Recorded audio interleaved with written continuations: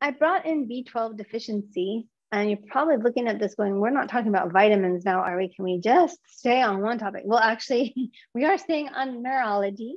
This B12 deficiency actually can lead to neurological issues, and that's why it's in our bunch of what we're going to talk about. Yeah, Lane. I remember when my mom, I sort of started taking charge of her meds as she was aging, and I'm aware they wanted her to get more B12, and I'm just curious if you find in elderly populations that because people are not so religious about what they eat anymore, it's like, whatever, I'm just going to eat something, and all those symptoms, they just kind of go along with aging and getting worse at things. You see it a lot in the elderly, and one of the main things I think that you see is they have acid reflux.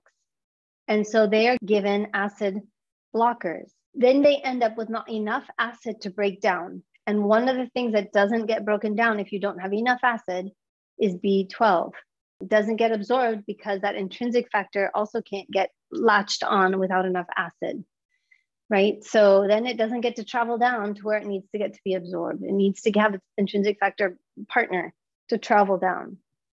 And only the acid in the stomach can release that. So you go and take all these acid blockers, you can not only can you no longer digest your food, you can't break down your food. So if you can't break down your food, B12 is not the only thing you're not going to be able to break down, right?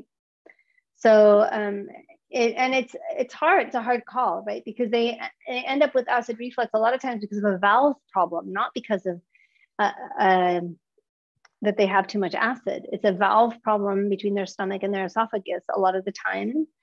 And so that valve doesn't close properly. So they get this reflux, which is terrible. I mean, it burns their vocal cords. It's a terrible thing. They feel like they're coughing all the time. But then, so they could take acid blockers to calm that down so they don't feel the reflux. But the problem wasn't too much acid. So they're taking acid blockers and now they have below like a sub level of acid in their stomach and things don't get broken down. So we get into this cycle. And I think that might be one of the reasons why we see low B12 in elderly population. That's one of the big ones, I would say.